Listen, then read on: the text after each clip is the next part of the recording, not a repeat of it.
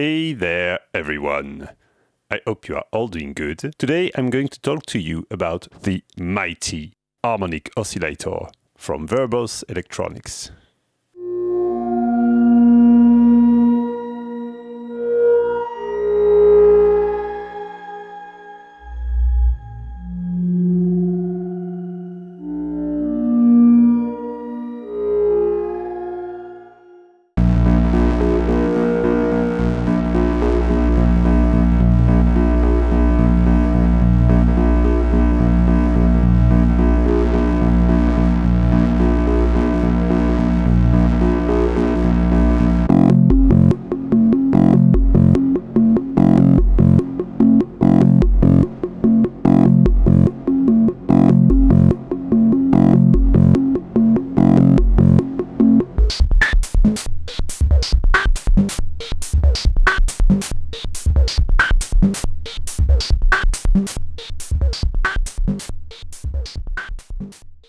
One of my former students asked me to do a proper demo of the Harmonic Oscillator.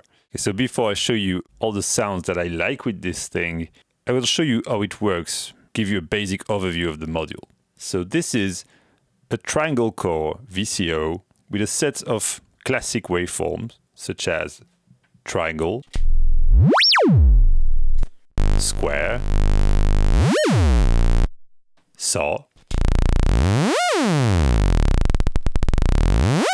We also have an FM input, which is meant to receive audio rate modulation for FM synthesis, and a CV input with bipolar attenuator, which is meant to receive sequences, envelopes, or mostly CV or audio rate as well if you want very deep modulations. Of course, 1 volt per octave to plug in a keyboard when you want to make notes.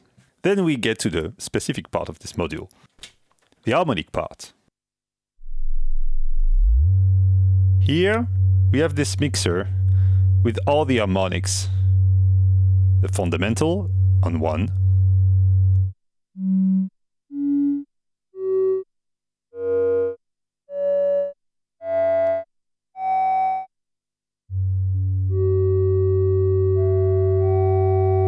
So it's really easy to create unusual waveforms and very like organ sounding kind of things like this. There's an input to control the amplitude of each of these band with whatever you want, as we will see. There is an output that doesn't take the slider or CV into account. It is just a full sine wave.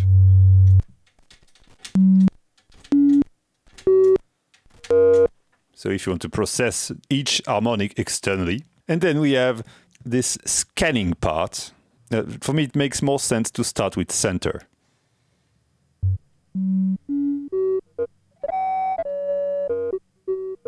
This is where we are in the harmonic scanning, which can be the silent part in between two harmonics. And then width will open around that center point.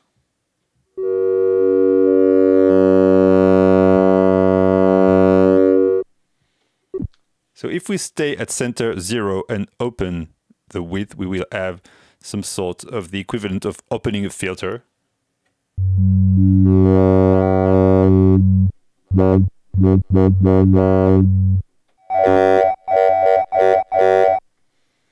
And then we have this tilt, which will emphasize the upper harmonics and decrease the lower ones. Yeah, I have this, but as I turn the tilt, those will disappear in favor of the upper ones.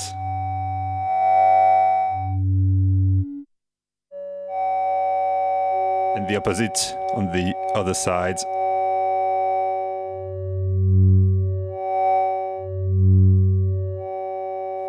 And all of this is also voltage controllable with an attenuator on each input. Let's start by the simplest and less modular patch. It does require effects, and actually it's a perfect pair with the multi-delay processor. The only thing you have to do to make this patch is take this final output of the harmonic oscillator, plug it straight to the delay, let's put everything at minimum.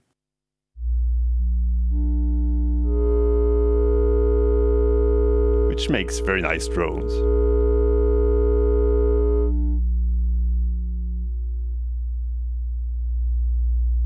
One of my favorite ways to use this is to make soundscapes. I plug it to the delay,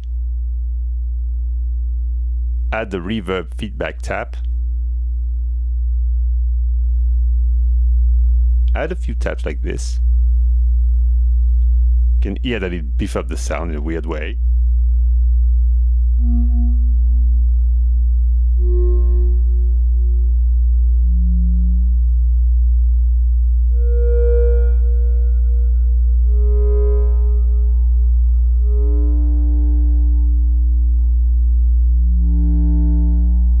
You can do everything manually like this, which I really like to do.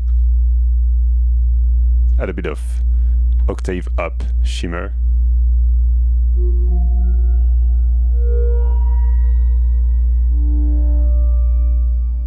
And let's remove that fundamental. And from there you can just play with the sliders here and here.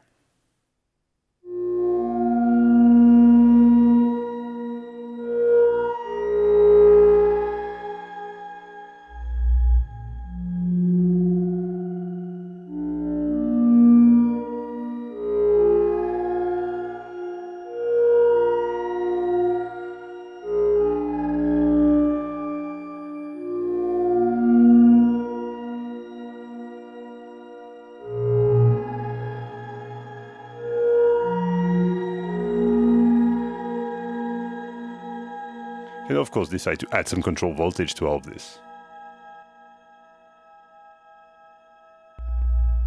I like to patch fluctuating random voltage to the fundamental, just to make it an unstable thing like this. Maybe some others to upper harmonics.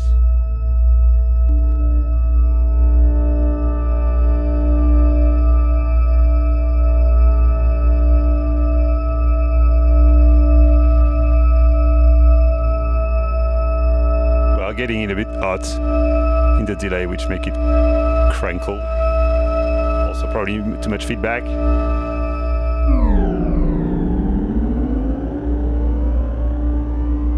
I love to use it at its maximum delay time because it adds some noise, which is perfect for this kind of patch.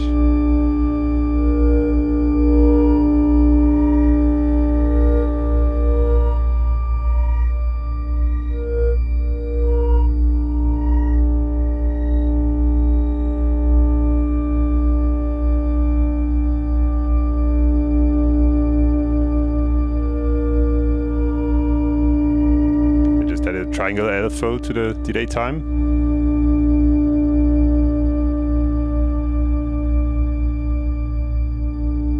Let's patch of the random gates.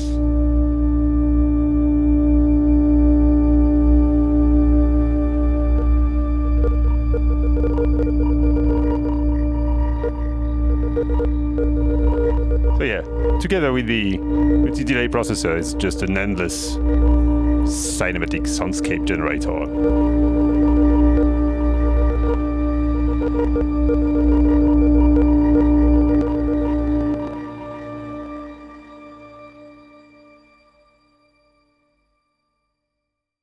Because the harmonic oscillator uses one VCA per harmonics, plus all the scanning functions that will basically change the volumes of each of these 8 harmonics, it is an awesome module to explore amplitude modulation. So let's patch up once again our final out to my output, which is the delay.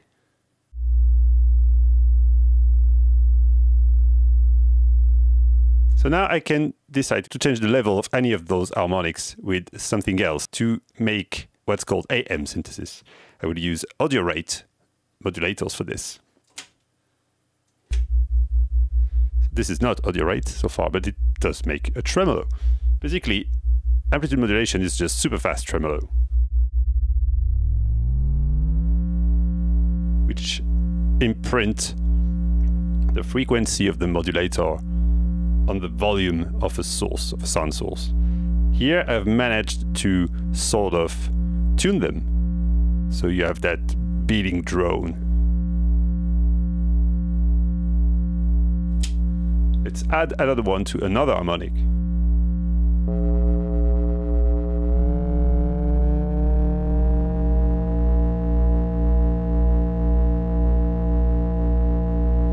This creates awesome drones.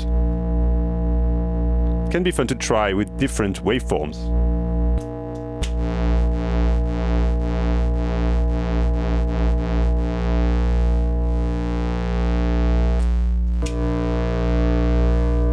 Especially with waveforms with wave shapers.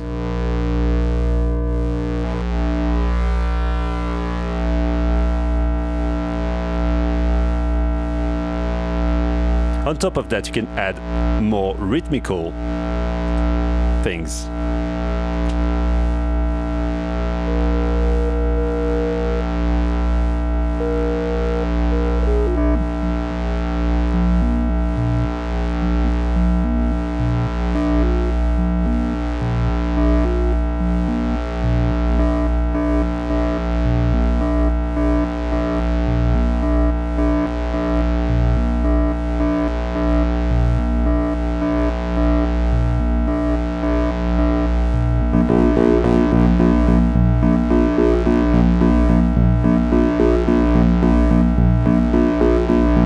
This is made using no external VCA.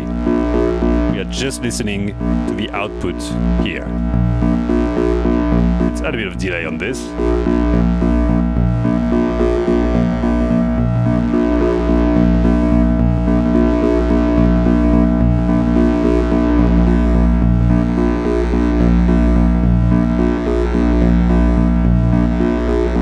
Now let's make some cross patching. Let's FM one of the modulator with one of the output of the HO.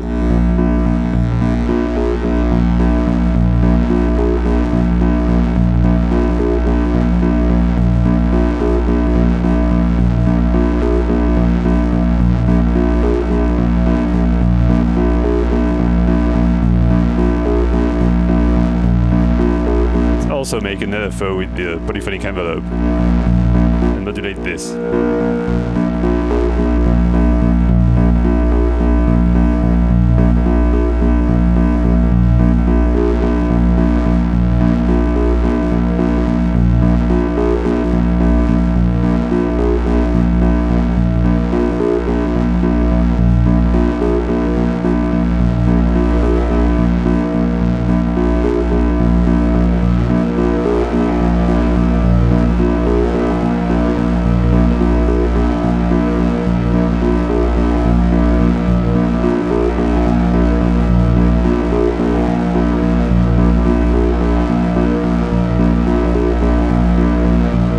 So nothing should stop you of using the other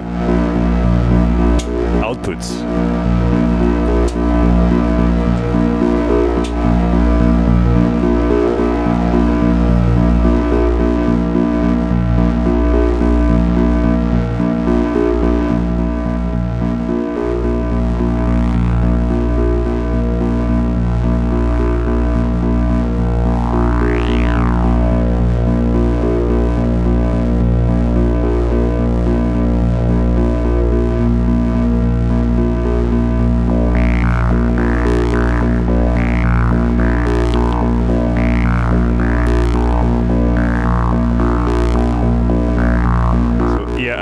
The saw wave being filtered by the QMMG, and the result of all these harmonic amplitude modulations, both mixed in the delay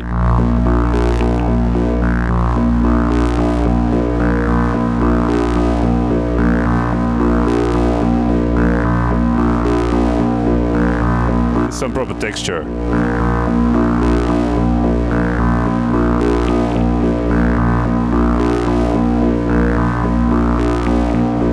One of the other super patch with this is just a combo with those 3 modules. Basically, one thing I really love to do is to drive all the input of the HO using the multi-stage. It can do it alone, but multi-stage plus the sequence selector is even more fun.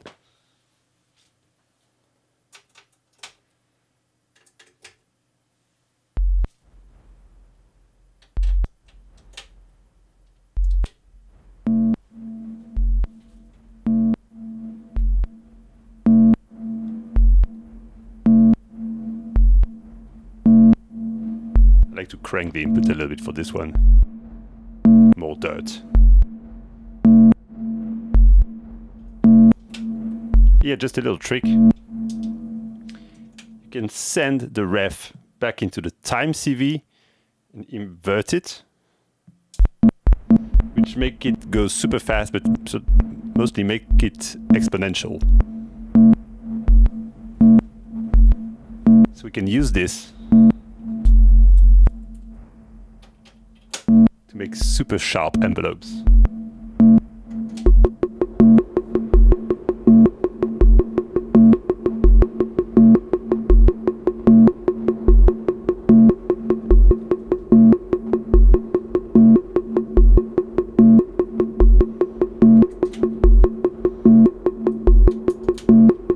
Let's clock the sequence selector. Take the CV out.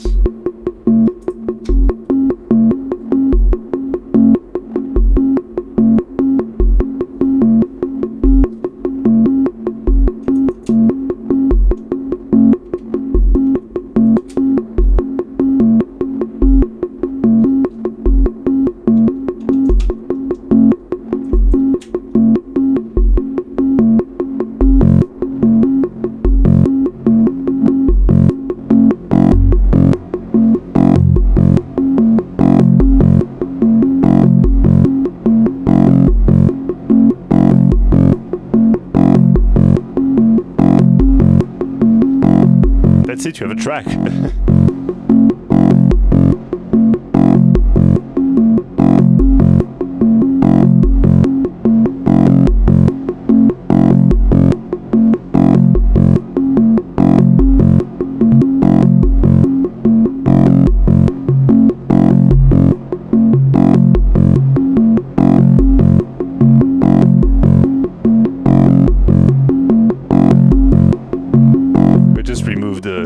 Reverb and saturation so you can hear how it will sound normally.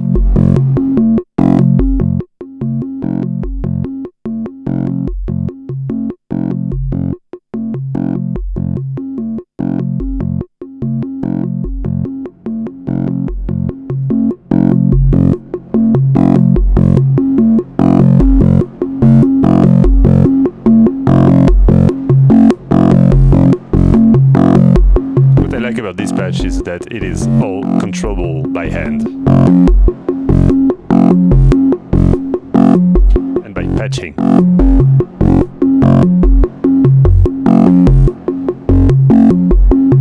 You can very quickly change things.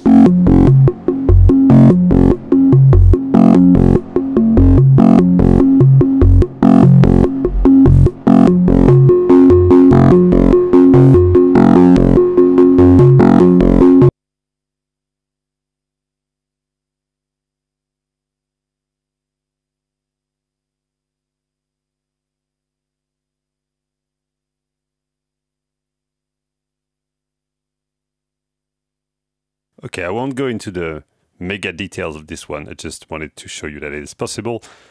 I like to use the HO as some sort of an old school drum machine sound generator. For this, the polyphonic envelope is really not the best envelope. I had way better result when I was using the Quadra from IntelliGel because it has exponential envelopes on the get-go. Here I had to do a feedback patch to get the exponential envelope, but it's a weird one and it doesn't work as intended. But still, we get some funky stuff. All the envelopes are triggered by the drum channel of the Beatstep Pro that's off camera.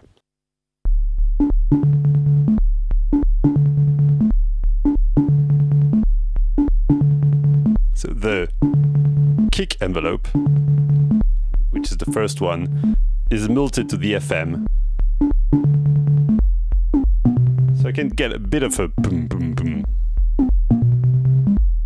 Because of the lag of this input, because it's an AC input, an FM input, not an exponential one, it introduced some sort of wobbliness that I like. One thing that gives this more character is also to patch some noise at the CV input. Yeah. Then we can crank up a bit of distortion on the delay, just to give a bit more character. And I also have clocked the voltage multi-stage down there from the BeatStep Pro, and this is sent to control the center parameter.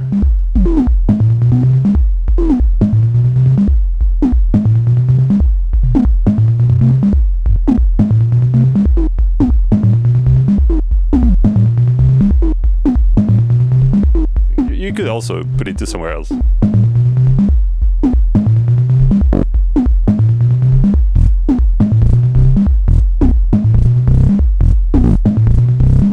This is cool.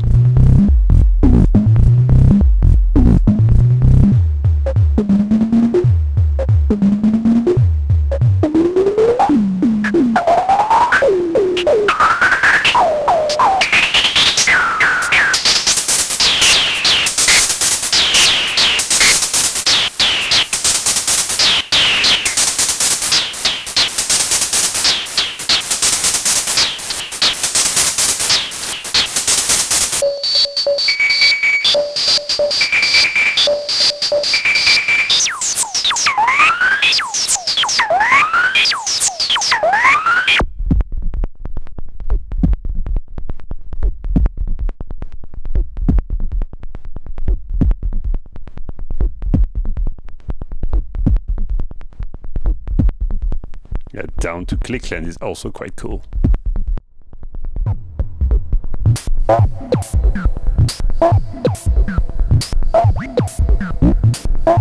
Also, of course, use the sequencer on the pitch.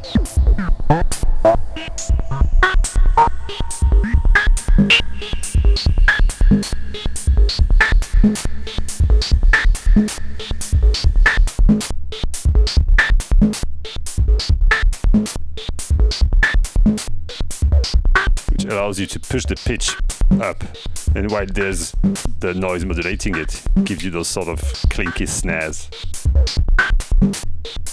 I think that's it. I think I made all the patches that I prefer. Oh, there's also the bass one, but maybe I'll do a video just on this one, because it requires some crazy sequencing. And just let me know in the comment if you really want me to do it. Thanks for watching, everyone. I hope this was fun and helpful, and maybe it gave you some idea to try it with your oscillator.